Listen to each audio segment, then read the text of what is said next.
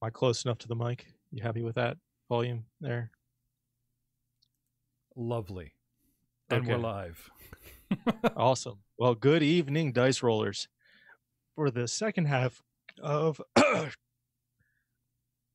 Simply Second Edition with my lovely game, or my attempt at a lovely game. We'll see.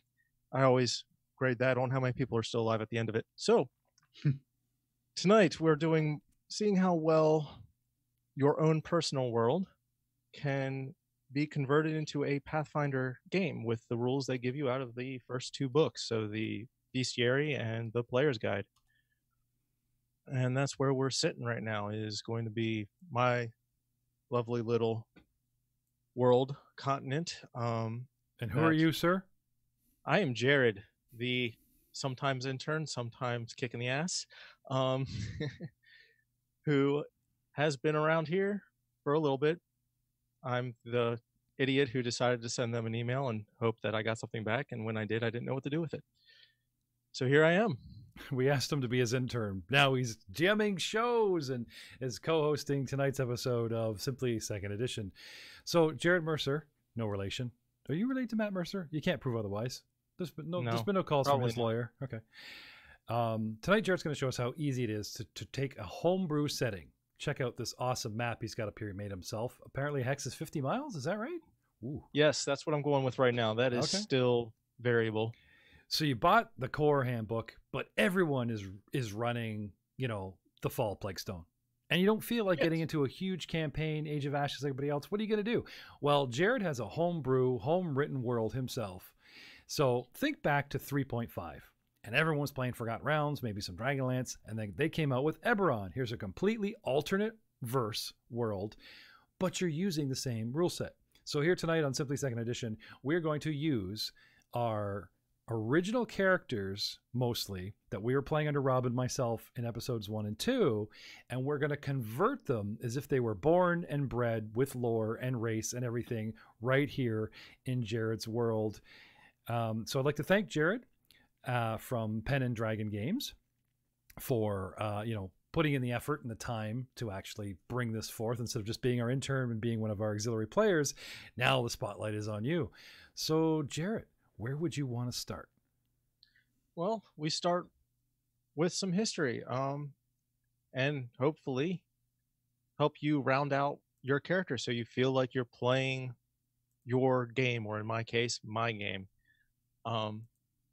So with that, we go to what they already provide you in the player's guide, which is a option for half races. And that is in case you got tired of the simple half elf and half orc and you wanted to try something different. Pazio has graciously told you in the side column that if you want to make something else out of a half dwarf, here's how you do it. And so that is where we're going to start, since the place you all are starting in is a sanctuary that has not touched the outside world in 6 centuries. And so there's been a lot of inbreeding in a way. And so the generic races aren't so much available to you. So note here on Fantasy Grounds, thank you so much for our sponsor for providing us with the Pathfinder 2nd Edition core rules for free. We are ever so grateful. And we've got several shows now. We've got our Age of Ashes show where we're running with these rules. We're running the Age of Ashes, also supplied and sponsored by Fantasy Grounds. We're doing a little bit of a one-shot on Sunday nights right here on Twitch TV at the GM's Cut, where we are trying our own things out. And soon in October, soon to launch, with a little bit of extra help, red shirts from the guys over at Starship and Pala Starfighter podcast. Rob Hammond is in the house tonight and will be launching Frequency of Screams, what we're going to call Static Fear, this October, using the Starfinder tabletop RPG set for Fantasy Grounds. But right now, gentlemen, if I would remind you to click on your characters, click at the bottom on the library, the very bottom of the library tab, click on modules, and make sure that you have the Pathfinder 2nd Edition core rules loaded manually yourself, or you will not have access.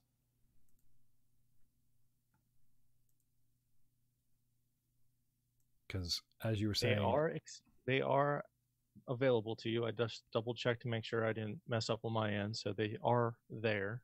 Yep. And for those of you at home who actually like a book, like myself, it is on page 55 is the rules that we are looking over. Oh, we can do that. I think we can do that too. Yeah. Let's all go Just to a little blurb at the bottom of the page talking about how you go about making other half races. So, Can we have our co-host Joe Gibson chime in? Yes. Yes. Sorry, I was just waiting for some space there. Okay. Clearing my throat. Sorry, what page are we on? Page 55. What section is that? ancestries and backgrounds. Got it. Ta-da. Da-da-da. Yes. So my question is going to be, for I am playing a goblin. So to make a half goblin, Right. which would be the best route to take for that? Oh, Mr. Jared.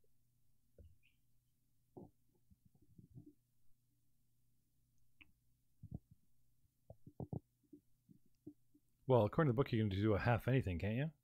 Yeah, basically. So you would just take the basic stats for the human, and instead of grabbing like if you're a half elf, they give you half elf racial feats or You get to pick from both lists. heritage feats, because that's what they label them now, heritage feats. Yes. So you would still get the human access to the human heritage feats and the goblin heritage feats, since there isn't any half goblin heritage feats yet, due to come in future expanses on my own. But for right now, we're trying to keep it as bare minimum as possible on changes, just to see how clean the numbers actually work out. Wasn't there something specifically in here that talked about home brewing races? I don't see it. Where it encouraged you to like pick your own halfy race, be a half something, half dwarf, half, isn't that in here? In the core book somewhere? I don't remember seeing that. I think it's Trying just to find it. Oh, Matt mentioned it. He's like, "Oh, look at this!" And you could, with the new rules, you could totally make yourself a half dwarf. So I'm assuming they mentioned, something. Oh, here we go. Bottom page of 55 on the right. Little side note: by default, half elves and half orc descent by humans. Your GM might allow you to be the offspring of an elf, an orc, or different ancestry. In these cases, the GM will let you select half elf or half orc heritage as the heritage for this other ancestry. The most likely other parent of a half elf are gnomes, halflings, and the most likely of a half orc are goblins, Joe, halflings, and dwarves. not to throw too much information at you here at the get-go. So what I'm doing with my own little game here is based on which race you choose to be half of, you'll be treated as a bloodline. That would be kind of your subclass. So anything that could be related to the Fae are Fae-blooded. Anything that can be related to goblins or orcs are green bloods, and gnomes and dwarves are considered stone-blooded. So if we were actually playing in... Oh, really? So because of all the gnome face stuff that's in here, we're discounting that? Yes, we are. Okay. You're going with the burrow gnome, ground gnome. Yes, I'm going with old school. Yep. No, it's fine. Just be sure, because I am the gnome. Right. Right. So you yes. So I'll take half elf because it says our gnomes, and then that makes me stone blooded. Yes.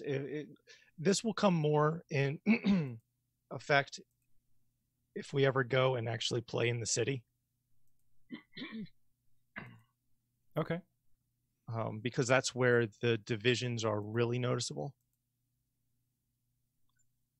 So there's in the city, and then there's everything outside the city. They're kind of two completely different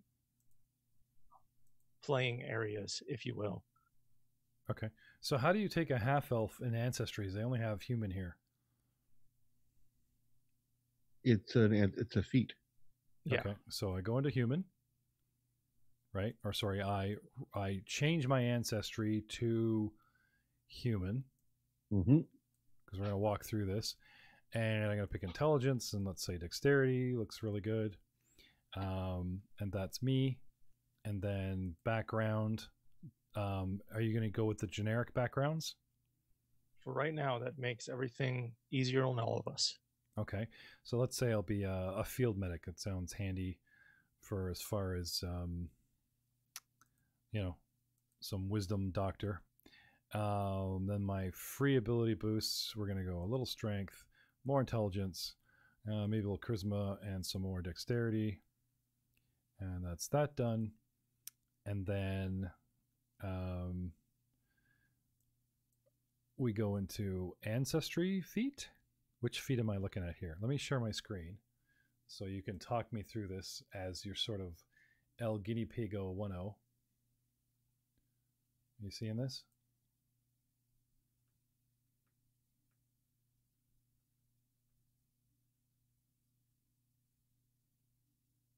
Oh, that's strange.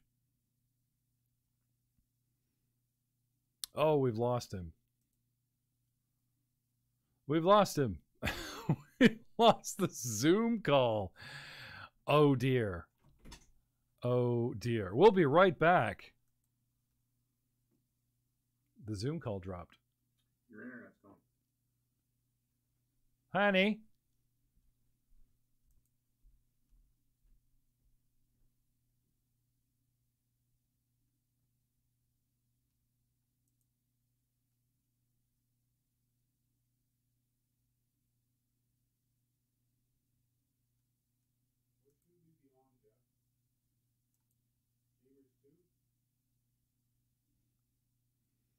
I don't know. You have to ask her.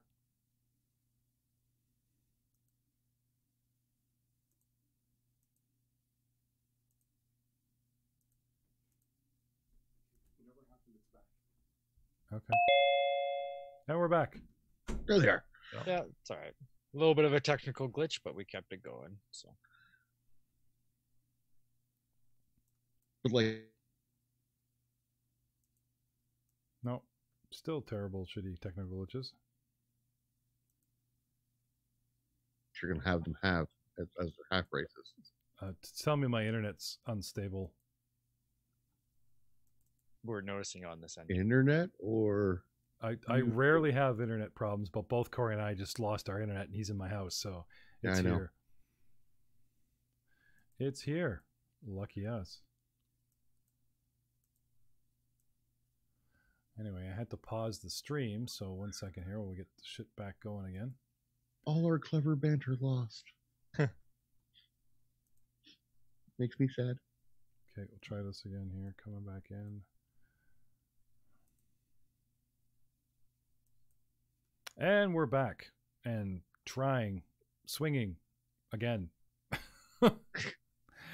Technical difficulty is very important. So sorry. So I'm sharing my screen with Jared the Master and the others and the rules lawyers and the world.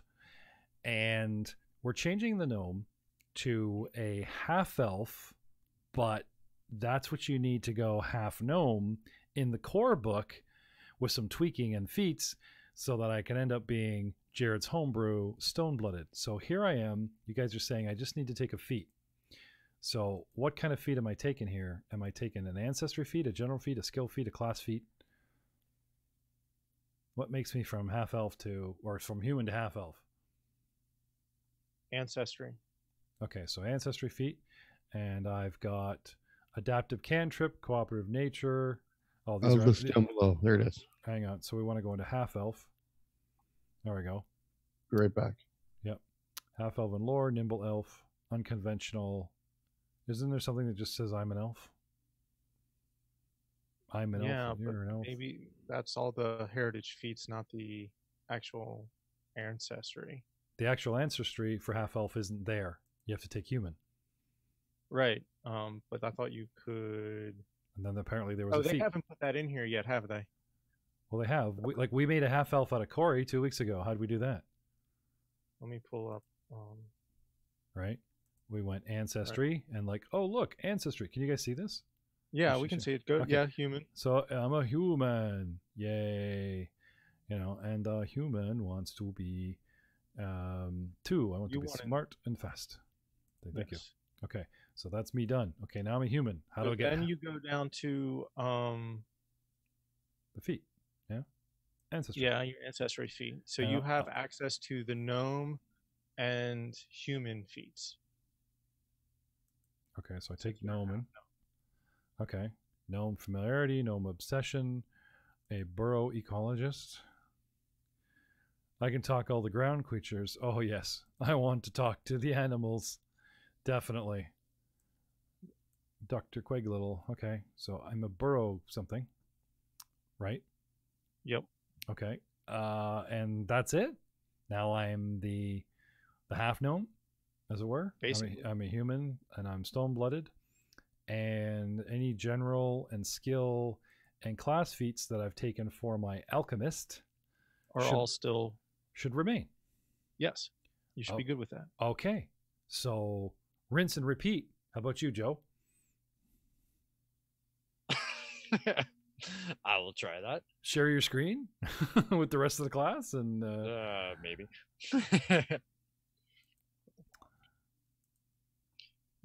Once you get rid of yours, sure, I might be able to do that. Oh, right. Sorry. El Stopo. Just give me 1 second here. Let me. I got to change something so that everyone's looking at you, and not looking at me. Display capture. Okay, so I need to switch this over to a different screen. Right. Okay, share your screen, sir. Show us the magic. I will in a sec. Once I enlarge and everything. And we'll have Jared talk you through it. Sure. Okay, sure. Here we go. Okay. Here I am. I am a goblin. Yeah. So, want me to change that to what? We're just going to make that human since they don't have half elf as a thing yet. I could go in and actually make one eventually if they don't. But that is the beautiful thing about Fantasy Grounds is if it's not there, it's very simple to build it yourself. Okay. So if you click on tracker would be the easiest way to deal this. And then go to ancestry.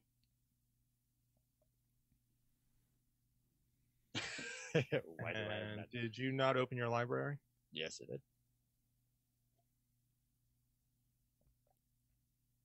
It's all open. See? Interesting. Oh, you might have to scroll down to the actual book because that says all. So see if that'll drop down on group. It will pull the actual Pathfinder 2nd edition core rule book.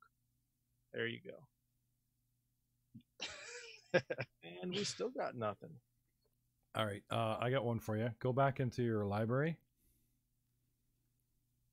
All right, see all the things up above? Activate them all. Click, make all kinds of buttons. Just click all. Yep.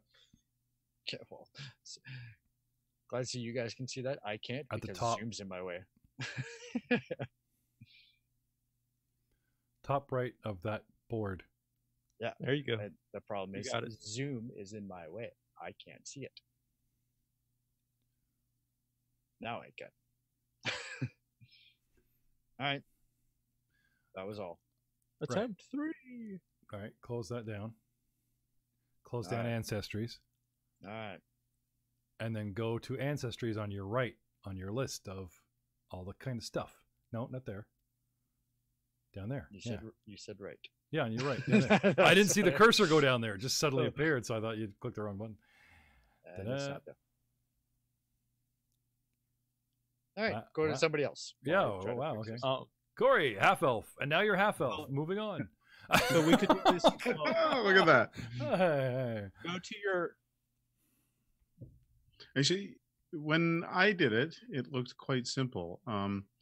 If we share my screen, right? When I clicked on just over here on the right, click on Ancestries, and obviously mine showed up. All I'm getting is your internet's unstable. Oh, well, isn't that interesting? Well, when I clicked on, now I'm getting the internet. Oh, so my full ancestry list picked up, and I believe that when I did this, what does it say in my tracker? Let's have a look. Try again with the screen share. Stop the share. Restart your share. And you need to pick a different screen. Oh, do I need to get this over here? Yeah, so you stop your screen share. When you start, it should give you an option of 2 little pictures. One will be each screen. So you need to pick the other screen. Oh, sorry, my bad. There we go. Do we have the right one now? Yes, there you go. Okay, perfect. So the way it should have worked is over here, you click Ancestries. And I started out with an elf, or sorry, with a human. And then in the tracker, let me look and see what it said.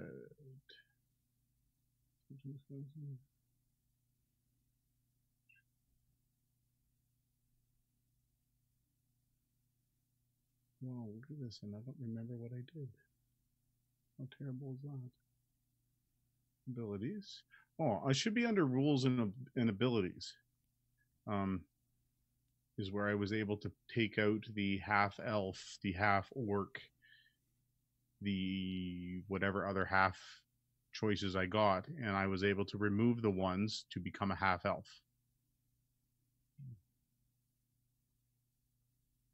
That left me with the ability to pick features or feats from both human and elf.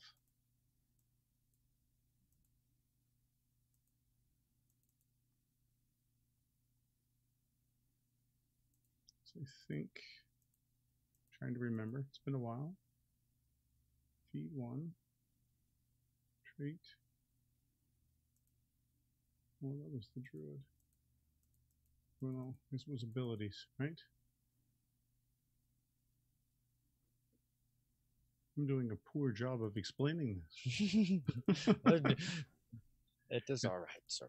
I do not remember, but I do know that under the rules and abilities here, it added in human, half elf, half orc, and I simply deleted out the ones that I did not want, which then it gave me the option to draw abilities and feats from both the human and elf categories. So instead of picking half elf, could I pull human and gnome in here, and then it'll all double down? But then I could delete a bunch of stuff and just kind of No, because basically you can still keep the half elf, because as I was looking at it, all half races basically have the same stuff. So low light vision, that all would actually stay the same. It would just be up in ancestry, the name under your ancestry. And you have access to all the feats. It's okay. Well, there I just did what Corey said. I deleted all the half orc and all that other unnecessary right. crap. And okay, awesome. So it's actually really, really simple. I know when we built the characters a few weeks ago, I was expecting it to be far more complicated than it was. And then you just have to manually add the features from your half race. Yeah, basically. But like I said, I had to add low light vision to the elf. It didn't come up naturally. I had to physically add it. Do half elves get low light vision? Yeah. Yes, they can't have dark vision, but after they get low light vision.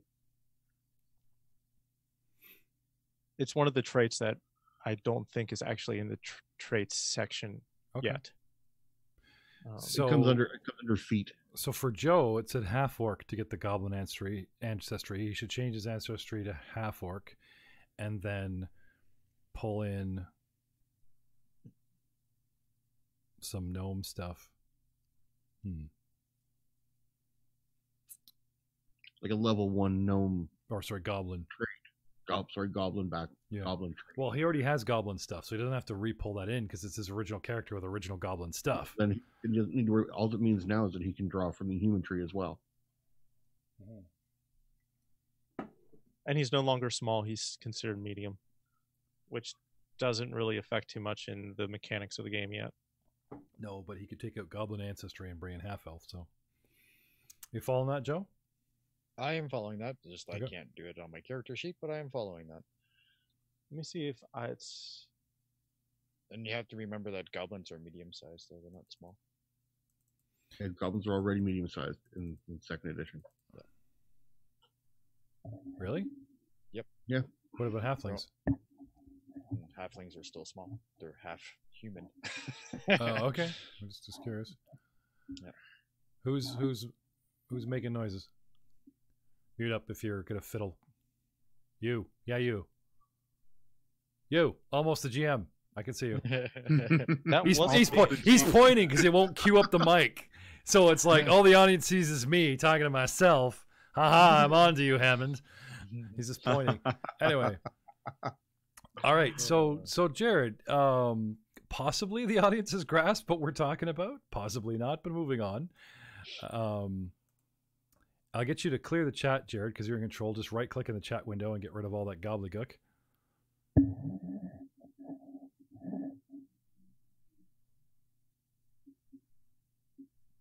You're killing me with the static noise, guys, really. Static What's noise. Something going on here. It's a secret. Something's We going cannot tell you. I don't think I'm having anything tap against the on. mic. Anyway, Jared, Yeah. welcome to your world. Do you have a name for this world Yes. for Pen and Dragon Games? Yes, Can you I tell us do what have- Pen and Dragon Games is? So, Pen and Dragon Games is an idea that I wanted to create my own world that had decent history, had mechanics that fit it, and not just the standard, well, go play in our sandbox. I wanted to make my own sandbox. And it has slowly evolved into, well, I want to share everything. And try to make a living out of this. So this is the first step towards that. So we are in the world of Rutram. That is what everybody here is going to call it. That's, at least in this continent, that's what everybody's going to call it. You are in the isolated, thought to be last safe haven of Hope's Retreat. And to get into the history of it, the short version is basically a group of explorers brought everybody into this gully or valley nestled in between all of these mountains and caused a landslide to fill in the way out. And they have been here for 600 years. During that time, magic completely fled the world, and over the past 100 years, it has come back, leading to new revelations and the reintroduction of magic into the system and classes of this social structure here. So we're kind of like in an El Dorado sealed valley as opposed to like Ember, the underground city of Falloutness. Correct. Okay. And because of their very isolated views, one of the first things that the founders did was basically get really angry at the gods and didn't really found their own religion, but completely tore away from it. This is a place of ancestry worship. Your ancestors are basically everything. So if your lot in life is the street urchin, that falls on your ancestors' fault. If you're making great money as a merchant, that's all thanks to your ancestors. This is a feudal ancestry system that has just entered a Renaissance era, and it has brought with it all of the rough and tumble problems that comes with a change in beliefs and views now that magic's involved. And that is kind of where we are stepping into this world. Is there's overpopulation, there's overcrowding, the water supply is dwindling, weather has not been what it used to be, and riots have started to happen in the streets. People are not getting what they want, what they think they deserve, and so we have unrest and unease. And the powers that be, which are 3 councils, each have their own view on how to fix things, and none of them are really getting along with each other.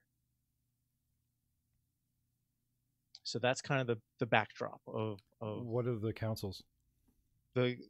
that's going on. So we have 3 councils. We have the Council of Wisdom, and they are, as much as they like to pretend they know best, they're actually what you would consider the noble class of this society. They're all they're 7 families. They've all been in power. They've all had a seat at the table of the Council of Wisdom. It's normally held by the eldest of that family, no matter if it's male or female, but it is the eldest. You can't get into that council. You can be part of the council, but to actually hold power and sway, you have to be of the blood. And they look at everything in a very narrow glass. They also are the keepers of some of the what are considered relics, and they don't want anybody to know that what is actually there. Everybody knows they have these relics, but they don't know what it is of the past. Then you have the Council of Knowledge, and this came about within the past 300 years when alchemy really started getting a foothold, and the writers of history kind of needed a place to go, well, this is really what happened. And so they formed a council of their own. It would be considered kind of a college-y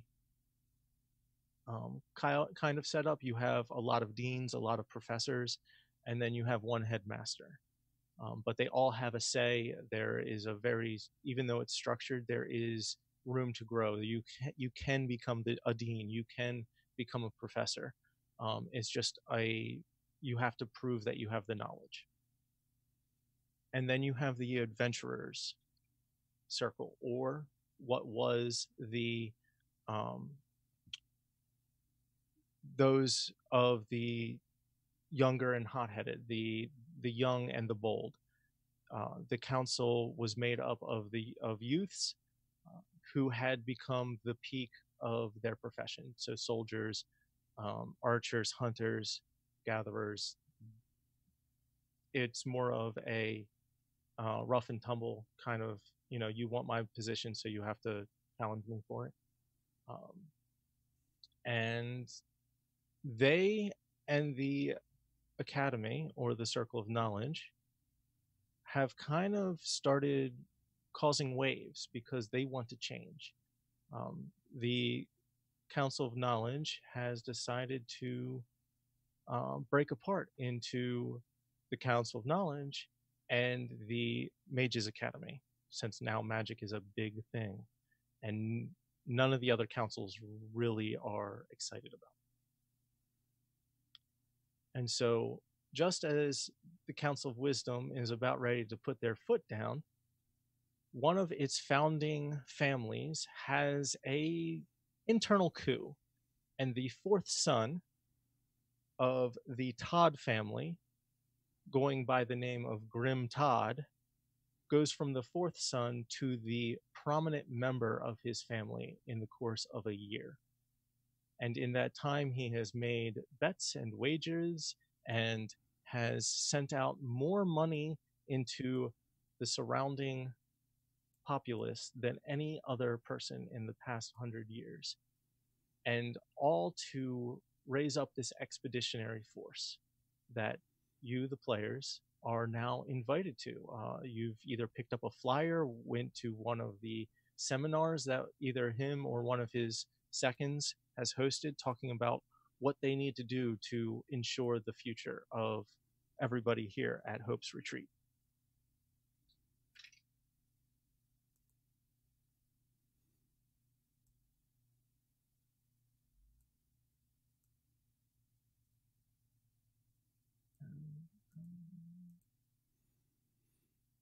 So that's everything in a nutshell. The basics of the basics. So that is where we're starting off. Is you all are. We're in a valley, and I've zoomed in on his map here, assuming that this is said valley. So in a former mining town community that's sealed into a valley like El Dorado, we are the new expeditionary force, gentlemen, of Hope's Retreat, dying to busting out. Now, I believe Jared said we're actually attached to one or more of the councils that back us, or we each represent the council. You can represent members of the council, or you can represent the outside townships that release that are just starting to make contact, that are well, I mean, we've obviously breached to the outside. Not yet. Oh, not yet. You haven't. That is what we're leading up to. This is why the expeditionary force is being assembled. Is he has spent the last year, Grim Todd has spent the last year funding a entire family of miners and engineers to tunnel through one side of the mountain with transmuters and everything else. And so now he has basically gone in front of all the councils and said, this is what I'm doing. We need your support. And as that's happening, his followers are basically have gone around and gone, hey, you want to come with us? We're going out to the rest of the world. You know, do you want to stay as a peasant? Do you want, your lot in life is no longer going to be dictated by your ancestors. You can dictate it. So he's very much a charismatic. He's followed by charismatic people who are also trying to pull basically the dregs of this society together to do something great. Give us your tired, your downtrodden. Yes, exactly. And basically the councils were like, okay, have everybody in our dungeons. So as you're walking up to the outskirts of this city, you can see the city walls out into the distance. You come across this tent city of thousands who are just milling around, and you can definitely, without too much pomp and circumstance, see three different types of individuals here. You have the ones that are definitely coming from the circles. They are in the nicer clothes. They may even still have their pins on them, denoting what part of the circle they represent. Then you have the people from the outskirts. They are definitely in like homespun clothing. They're more well built, but they have a ragged appearance. But they've got this shine in their eyes, like there's hope around the corner. And then you've got what's making up most of this tent city. Men and women who are in these just bedraggled clothing that is barely holding on and holding together. Some of them look like they should not even be up and moving around. The dregs of society, or what somebody decided needed to be put in prison. And they're all walking around kind of like in a daze. A lot of them. Some of them are standing up at tents, seeming to fill out some paperwork. And this is what you come across and you heard it from a mile away. Just the sound and the cacophony that comes with this many bodies packed in an open place. And this is what you're walking into, with like the flyer that said, come join us, or with the personal, request form from your circle, to go do this. Maybe you're been forced to go do this. You don't want to be there, but here you are, and now you're seeing this just mass of confusion and chaos. Tent city, right? And refugee camp, right? Yes, basically. Yeah. And in the middle of it is this huge, almost like a circus tent in the center of it. And around the outside, you're noticing these people for the first time, these men and women. They're all wearing the same uniform. It's a gray and black striped uniform. Very sometimes when they stop, your eyes kind of just go over them.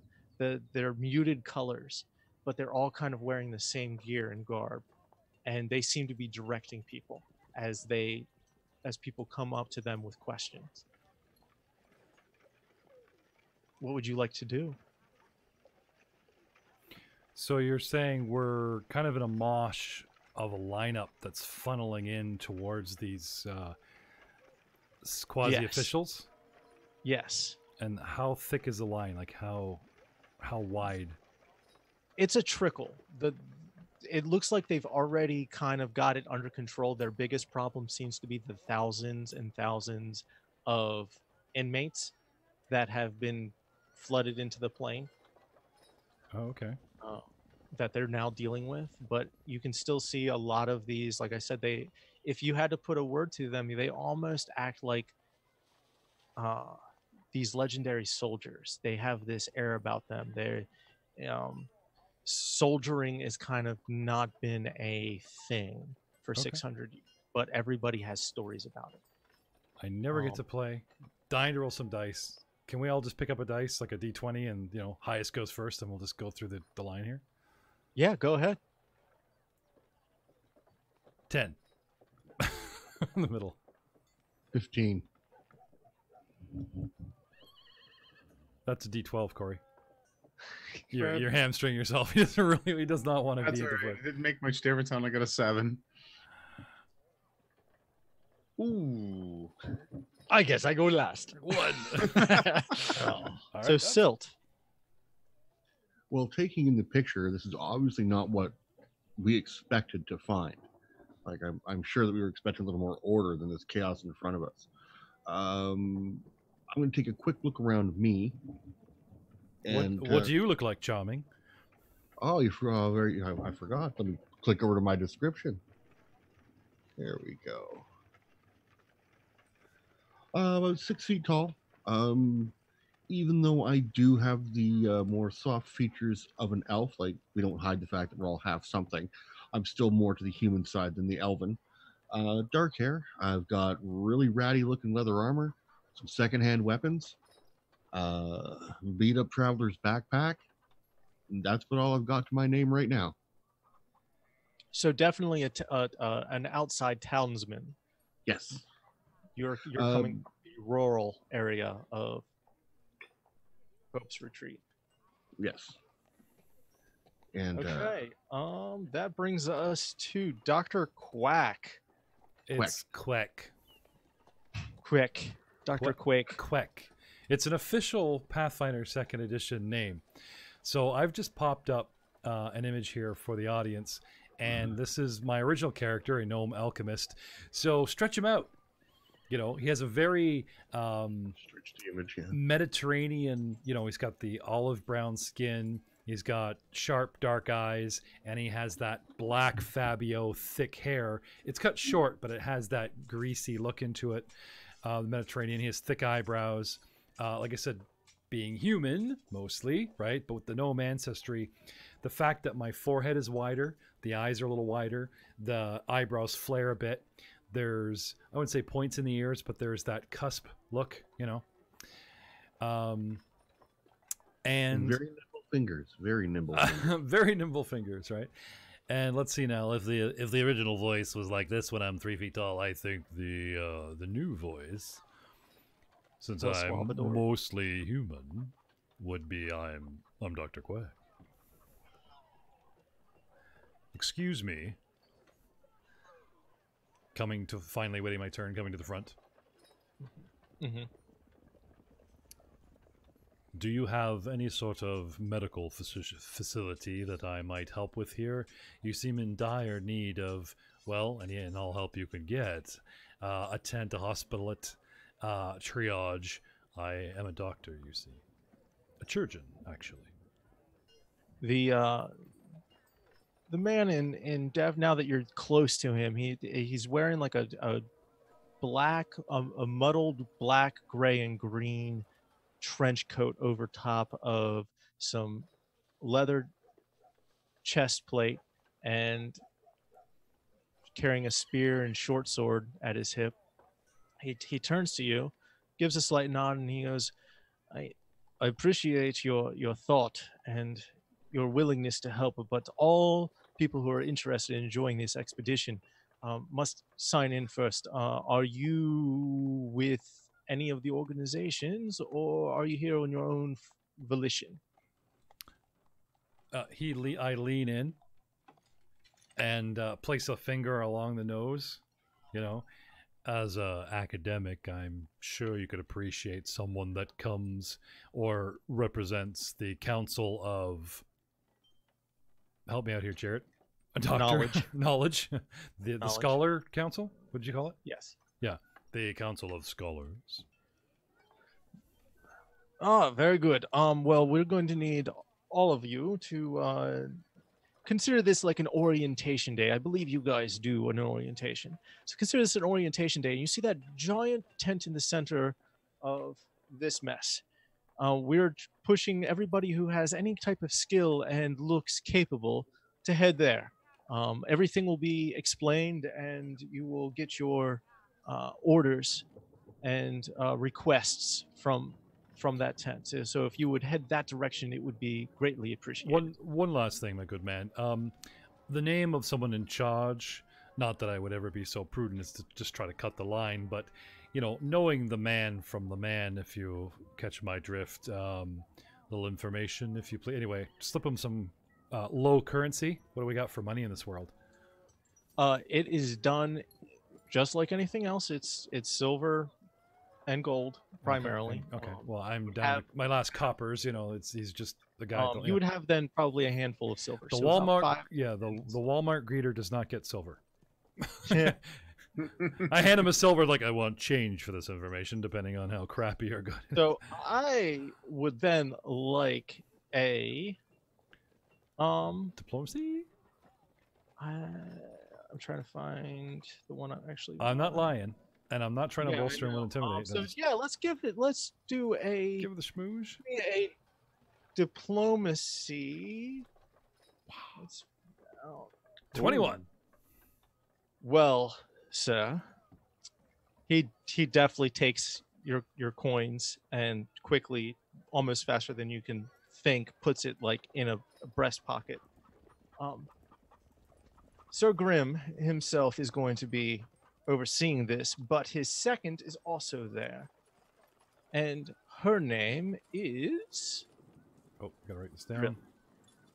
Sorry, Idril. I will give you this. Oh.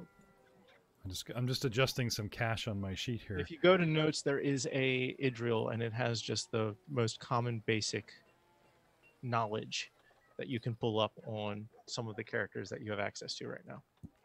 And right now, for you, that's Idril. Okay, sorry, 1 second. I just some quick finance switching. I had 6 coppers. I'm down to 4. Right. No, down to 2. Sorry, that was what's left of my gear. Trying to get this right. Okay, just trying to be fair here. Sorry, what are we clicking on to pull up this? Notes. If you go to notes, if you've got your note tab, there's a note section. Idril. Grimm's second and strongly elven. Yes. I just learned who the boss was. Whoops, sorry. Is there a way to, like... That's fine. Just most of that is common. Most of that's common information in there anyhow. Oh, okay. But knowledge of Grim God there's no image or... No, not yet. Okay. Think, like I said, definitely beautiful, definitely elven, almost 7 feet tall. Oh, wow. Okay. I'm making notes of this in a special post-it on my computer to be the campaign guide. Half giraffe. That's cool. So, from a Fantasy Grounds standpoint, because we are also, plugging the system, how did you do that? How did you just make a note? And so just like almost anything else, you can go in. So notes, even players can put in their own notes, and you right-click, and you create new or create item. And these notes can just be anything. They can deal with um, a quest, a item, a personal log. They're there for multiple uses. So if you don't want to have to pull up, like, let's say, an NPC just to pull up background information all the time, you can make a note of it. I can even go in there and make ownership of said note, and or just give certain people access to it by dropping it into your character sheet. Okay, that's cool. So they're kind of like handouts. So you know how Pathfinder loves to have handouts in their campaigns, Mm-hmm. basic information. So you would be basically making notes or 4 of their handouts. That's what that's for. And I'm doing just that. It says I can make it public. So I have Rutram Contract, Hidden Sealed Valley, Town of Hope's Rest, and it's public, and I lock it, and there you go. But how do I put a title for the new note? How do I? You should be able to put it in. Okay, there we go. What did you call the world? Rutram. It's in the notes also. I thought that was the name of the. I thought that was the name of the continent. No, that's the world. Oh, the continent doesn't have a name as of yet. Right. Sorry. Because they haven't been outside of it. So why would you give a continent that you don't know the full extent? So everything is. Okay. Done. Awesome. Very cool. Right. Yes. Off to the tent. Yes. Seeking the tall elven Ildril. What you said I may have heard of. Yes, you definitely, if you're from the city, that name would have come up a few times. Awesome. I take long strides. I'm enjoying my human heritage. With the Yes. Ha! Look at me go. So, Mefrit, your turn, sir. I'm going to take a quick look around and see what I see from underneath my cloak. Lots of chaos. Lots and lots of chaos. There's a lot going on. Like I said, there's one thing you do notice since you're taking the time to look is that almost anybody who seems to be really sporting one of the circle's insignias, one of the council's insignias, is being stopped by one of these men in black and gray uniforms. They're being asked politely to remove them and to keep them hidden, or when they refuse, you see some of the swiftest police action you've probably ever seen. These guys are very well trained, apparently, as they basically take control of one rowdy individual who's basically screaming, "But I have the right. I am a second son of one of the houses of the Council of Wisdom. You can't do this." And they're basically just like, "Yeah, and quickly just removing basically the artifacts or the insignia of these orders. They are definitely trying to make a very neutral area that no one is above anybody else here. So they're not arresting nobility. They're just like, you're all the same here. Your social caste doesn't really count. Exactly. Okay. Does anybody appear, or is there a main direction that everybody seems to end up going in? Anybody who isn't basically looking like they're fresh out of prison seems to be heading to the center where this, like I said, giant tent, something kind of like old school carnival, just humongous in the center. You can't miss it. I think I'm going to slowly make my way through the crowd towards the entrance of the tent while attempting to listen in on any conversation on my way there. Okay, make a perception check, focusing on your hearing, if you get bonuses to that. Well, there's 16 plus 6. The guards are seem to be extremely cautious right now. They keep talking about how he's caught another one. He's caught another one, and he's already given them one warning. What do you think the boss is going to do this time? it's kind of like the hush conversation that seems to be happening when any more than two of these soldiers, for lack of a better term right now, seem to get together recently. I think I will just continue to make my way towards the tent and sort of slip in and sort of stay at the back of everything as Okay. to almost not be noticed. That brings us to our friendly neighborhood goblin blood. Yay! Last. Once again. You got this, buddy. Yeah, once again, last. But yes, using the new goblin heritage / human, this is going to be interesting. So, Hawk is now going to, 5 feet tall. Actually has a little bit of hair spreading above his big green ears. Wearing dusty leather armor, but does still have, even though I know you stated in your world that the way of the gods has been forsaken-ish type thing, he still worships in his own little way. That's not uncommon Yeah. in this world, especially if you're coming from one of the outer towns. Religion has kind of cropped up there in its own little quiet kind of don't get caught kind of way. But yeah, so instead of having the typical holy symbol and everything brandished everywhere that majority of champions like to do, look at me, look at my god, this is a little bit more subtle. Some, backwards type painting on the buckler. Looks like it was done by like a 2-year-old. So yeah, that's his basic appearance now. So. But with that, I will talk to a guard, or somebody who looks like a guard, asking pretty much which way to go for a new recruit to join. Ho there, Greenblood. Your kind's welcome here. Don't think that we won't back you just as we back any of our brothers. You are free and clear to be here.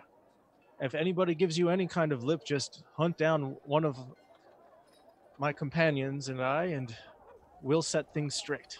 How can I help you this morning? Well, man meat, I wish to join the festivities. Ah, very good. You definitely look like you're capable. So head on towards that giant tent there in the center. Can't miss it, everybody who's capable and able is going to be there for the, for the introductions. Fair enough. I got some awesome small crowd and medieval town ambience going on for you here, Jared, through Tabletop Audio. TabletopAudio.com. It's free, it's awesome, and we like to use it. Unfortunately, these guys can't hear it, just you and me and OBS. So we're all inside the tent? So you're all inside the tent, and the first thing you notice is this tent, unlike outside, is very organized. There is it's partitioned with some very heavy duty cloth all around. One of the first things, if you all want to make a perception check for me.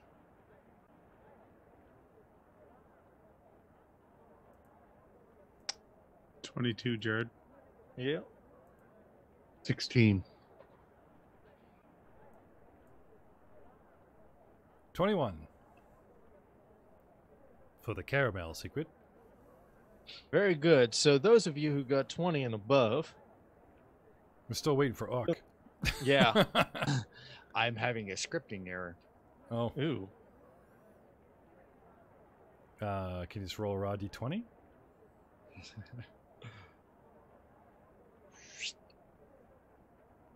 And add what's your perception? +2.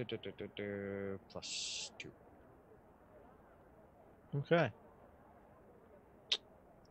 So, for those of you who are really looking around, kind of like you're almost like a kid in a candy store, Dr. Quack, you see one of the most impressive chemistry setups in the front of this tent that you have ever seen. It's got all the beakers and gadgets you could possibly think of, and even some devices you don't even know. And Oh my. along with the one wall is the largest collection of books you have ever seen. Goody. Whoever is in charge of this, it looks like the stories do not quite equate to the man himself. I have two words for you. Be line. Yeah. I go right and there. right before you get there, a very tall, elegant woman basically steps out of one of the partitions in this tent and says, "Ah, good day, sir. How can I help you?" Tall, elven, familiar? Yes, Lore check? please. I have warfare and underworld lore. Actually, how did I get underworld lore would from get you Fieldman? Sorry? Underworld lore would definitely get you something. All right. Oh, 26. Well, you know, Idriel has a moniker, and it's the Bloody Gutter. She is well known in the circles that really do matter in the city.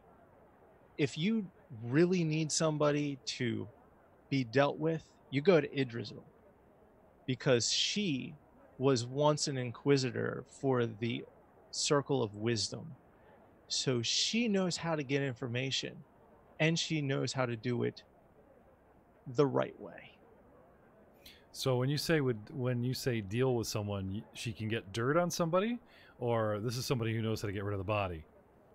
Both. She is a master at information gathering and making the body disappear. Oh. Well, hello and well met. Allow me to introduce myself. I am Dr. Quack. Bit of a bow.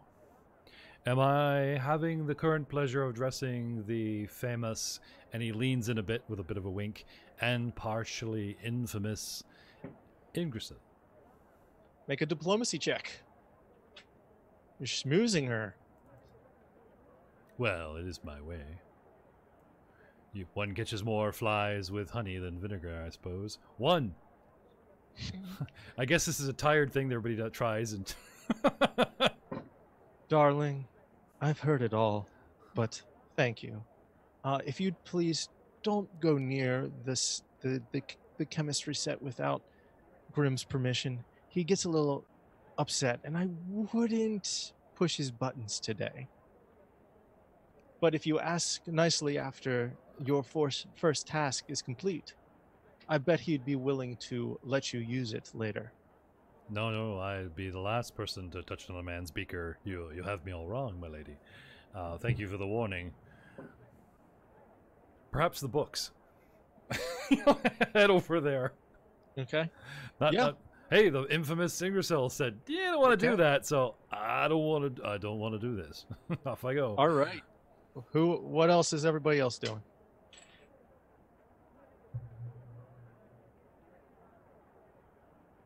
Is there any obvious order here? Like somebody we should be approaching? Somebody with a clipboard? A group of people filling out papers that I can find out where I go get mine? Yes, there is. That would be the second most important thing that you've noticed is there's a table along the right side. It's got your usual cadre of individuals with paperwork and check sheets, and you're noticing that you and a sparse few others seem to be the last ones in because they're all kind of like looking over your general direction. You definitely saw somebody tracking somebody across the other 250 people in here. Because we all hung to the back, I kind of look around me. I'm guessing I'm surrounded by Auk and Mayford at this point. Yes. I turn to the two of them and say, "Boys, I think we need to belly up to the table here before things starts happening. And head over that way. Okay. Sounds good. Good evening, gentlemen. Welcome again. Thank you.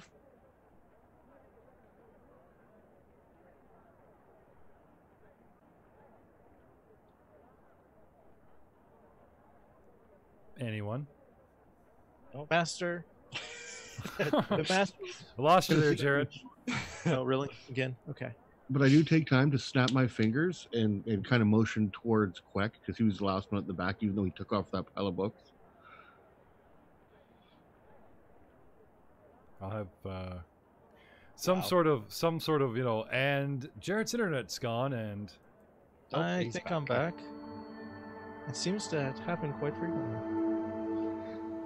Yeah, I think it's stable for the next 20 minutes. He's back.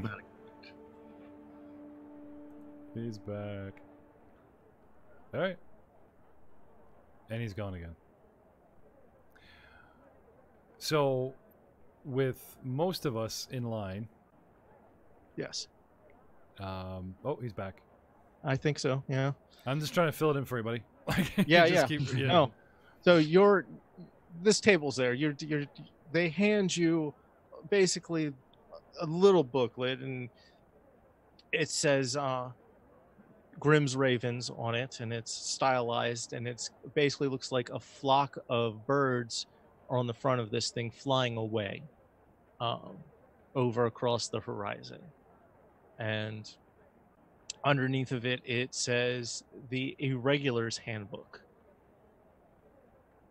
And this, like I said, everybody seems to be really nice and very well put together. Everybody, at least you've met so far. They seem to be really excited, and but you're definitely noticing that there's something different in this tent. There's a lot more professionalism. There isn't any of the people in ragged clothing, people who need help. These people, they may look a little bit bedraggled, but there's quite a few of them here. You'd bet your last coin you wouldn't want to get into a fight with. So I'm guessing you take the booklets and find yourself a seat. Do I manage to get Dr. Queck's attention? Are you going to do something very obvious? Just like this, because he took off over that way. Everybody's going this way. I'm like, you really should. Yeah, go ahead. I mean, Dr. Quack, you want to make another perception check to see if you noticed someone jumping up and down and waving their hands at you? Hey, just a wave. Come on. Over here. Okay. Did you forget to take your medicine this morning? 1, 6. I'm alone. Oh. I'm in line. I talked to the man in gray. I learned about the Darkling Yggdrasil. I almost touched another man's beaker, and now I'm completely absorbed in books. So, sorry, no. Not with a 6. You found a very interesting book, right? Yeah. Like, it just called your name. Its spine is in gold. You can't read any of it very well. How to speak with your hands, sign language, and other symbols, right? Ooh, very nice. The one thing you notice, though, because you're just kind of... Someone has spilt a lot of blood over a bunch of these books. There is blood splatter on some of these that you're... Oh, is it fresh? Oh. Perception check. Medicine check? Maybe? Can I cheat? You can do lore. Medicine, yeah, you can do medicine also. I know the DC might be higher or lower or something, but right. I forget you have medicine. Yeah, but they're both the same. Sorry, I thought maybe my medicine would be better. Damn, 25. Right.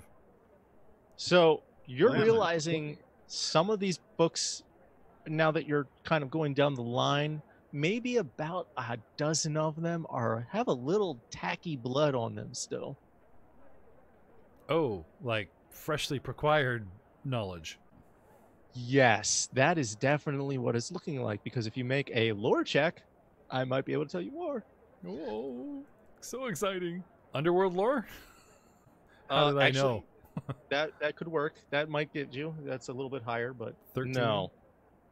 But these bindings look immaculate. They're definitely embossed in gold. And is that official pig leather. Is that official pig leather? Oh, pigs are rare? Very. The most common animal of burden would be what you could consider, those of you with older Dungeons and Dragons knowledge, a dire bull. Wow.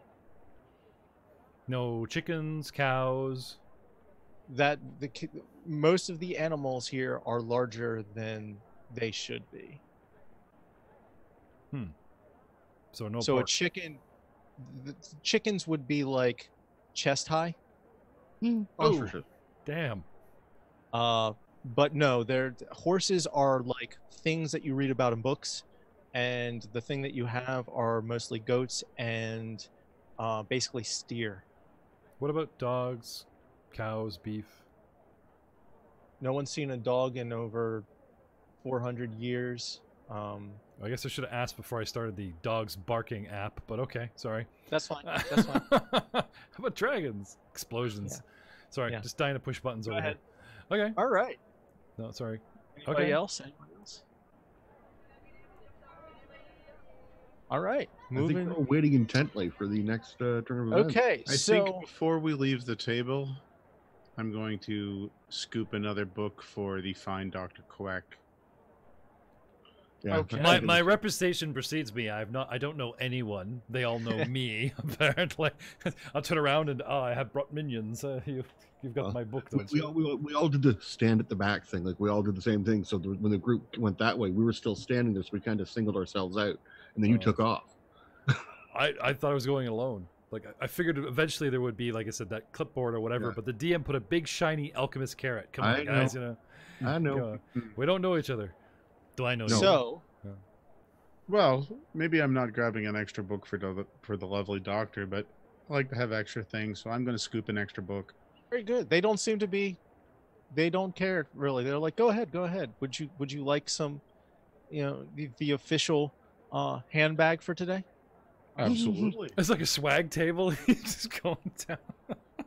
Oh, Look at the if you're doing handbag. brute shit, like, Look at those little tote bags and that's awesome. Well, they hand you a belt of pouches. Nice. Very nice.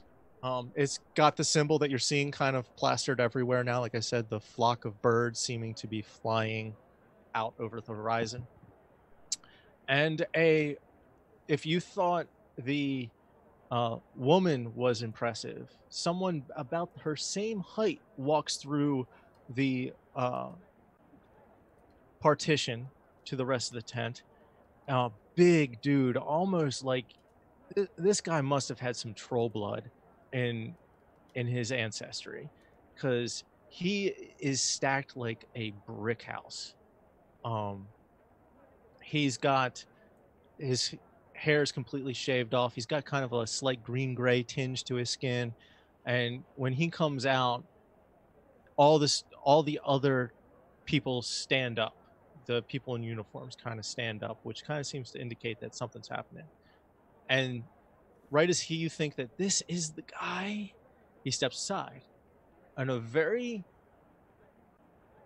I won't say well-dressed, but he's very well put together man kind of almost swaggers out. His armor's definitely used. He's definitely got a few battle scars on him, gray at the temples, but he's got that look like, yeah, I've killed a few people in my daily life, and I don't have a problem with it. But at the same time, he's kind of got this like just charismatic air about him. His hair is definitely cut, not completely short, but it is shorter than what you are normally used to seeing any of the councilmen's from the Council of Wisdom. And he kind of looks around and stands up, and he's like, all right. Now that I've got some unpleasant business to deal with, I think I'm going to have to move this forward. Welcome. You all have an important decision to make today. You have all been directed here by one of my scouts as you entered the place. You might not have realized it, but they had a job to do. They were looking for people who looked like they could be helpful in our endeavors. So, you have a choice to make today and through the rest of the upcoming week, whether or not you're going to be an irregular, one of my irregulars. Now, you're going to ask yourself, what does that mean? And the truth is, not much yet. But it does mean that you'll have my backing. Get into trouble with one of the other circles, and I'll be there to back you, so long as you haven't done something completely heinous. It also means that when you go out and do jobs, anything that you get your hands on, find, do, part of that comes back to the organization. But I'm getting ahead of myself. I'm Grim Todd. First of my name, and if I'm lucky, last of my line. But excuse me, Mr. Todd, I have a question. Yes. Yeah, and I'll be that guy, like totally interrupt him in his speech inappropriately. I'm sorry, but he would.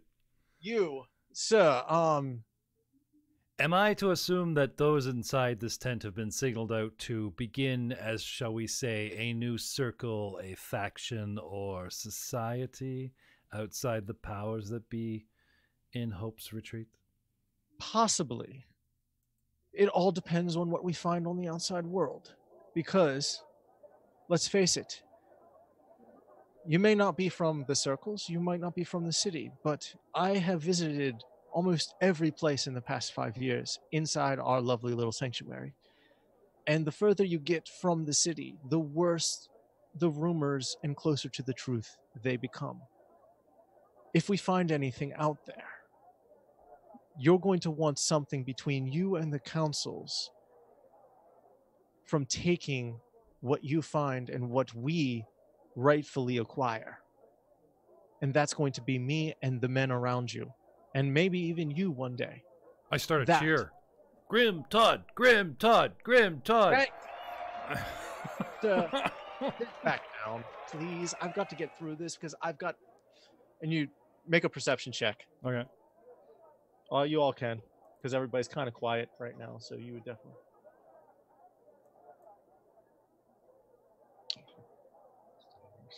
26. 21. Grim Todd, Grim Todd. Well, okay. Ak is not doing well tonight. He's found the food. Joe, we just took you all the way back. That's mean, Jared. That's so mean. I know you listened to our beta test, and I stalled Ak at the food table in that crime investigation. That is so awesomely mean. They've got tofu burgers, and you can't help yourself. Yummy. So get it? Tofu? No? Anyway, no. Listen, Arc Lord's Ebony. So, you hear, I demand to be let go. I am a senior member of one of the grandest houses, House Drakund. You will let me go, Todd. Do you hear me? You will have... He holds up a finger. I'll be right back. And he just turns around, marches through the curtains again. Everybody else seems to be, like, looking around. And then you hear it. I'm only going to ask you this once. You will shut up. Or you will... I will not shut up. You hear a bang. High-pitched, quick bang. And then the curtain kind of bows out a little bit. Kind of like someone splashed a bucket of water against it. And then he comes out. Walks over to his station. Takes a little brass thing from his hand and sits it down on his table. And he goes, I'm going to have to deal with this real quick because I don't like losing these. And he starts working the levers and pouring some substance in together and then works a press and turns around, looks at a little silver object with looks like a stone at the end of it, pulls something out of where a short sword would normally hang from somebody around here, or a rapier, pulls a device out, cracks it open, slots it back in, cracks it shut. You hear a spinning sound of metal, and then he puts it back in to a holster. And he turns around. He's got a little blood splatter on his cloak. And he goes, now, where were we? Yes, the problem. The problem right now, gentlemen, ladies, is that the powers that be have had 10 years to fix all of the problems that we've been having. But they, councils, can't agree on anything. Hell, my own father decided that the best course of action was to thin the herd. You know what I did to him? He's buried now. So is my brother and my older sister, because they wouldn't help you. They wouldn't help the rest of us, because we're dying. We're stagnating. We are starving ourselves to death. The aquifers under the city, they've got 4 years left in them, and they're not refilling. That is the hard truth of it right now. The hard truth that we're all going to have to deal with. And they refuse to go outside of our sanctuary because the ancestors brought us here. The ancestors. I'm thankful for my ancestors, but will I let them kill me slowly as I contemplate eating my neighbor? No. So that is what brings us to today. This year, in fact. I've put together this expeditionary force, not expeditionary group, force, because I've read the histories. And if what we found in here the first 100 years that we tried to make this place livable is at all what's still out there, we're going to need people who can actually do a damn thing. So, are you an irregular? One of my ravens? Or are you qualified to reach the grander tier of sentinel? Will you be one of my sentinels? Or will you take this opportunity and maybe once we're outside, find your own way?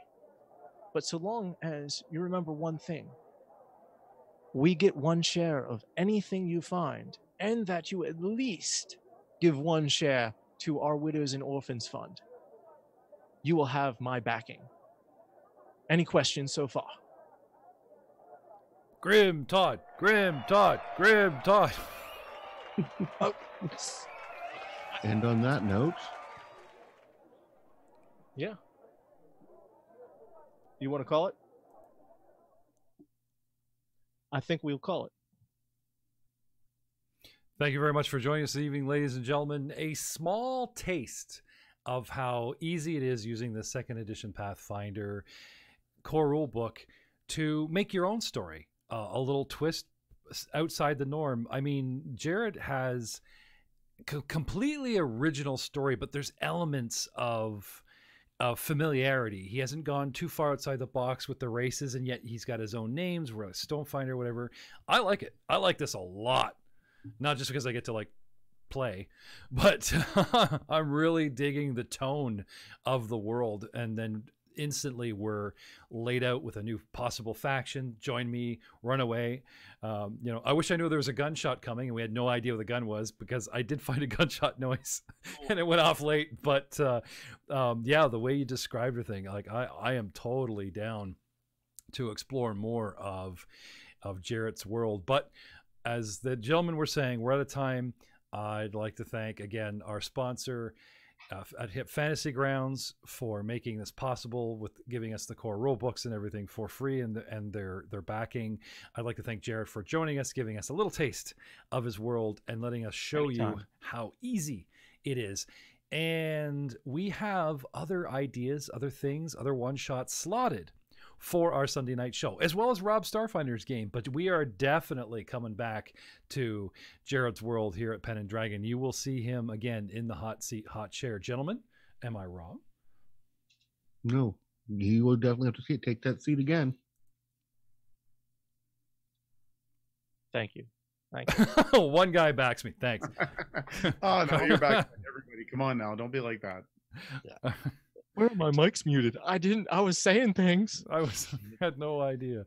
Obviously, some technical difficulties we have to iron out, but we would like to thank you and join us again next week, where we will do more character jamming with Starfinder. You will see more of Jarrett's World and even more Pathfinder 2nd Edition, something even brand new, here at Simply 2nd Edition on Sunday night. Thanks, everybody, and good night. Night all. Right? Good night. Till next time.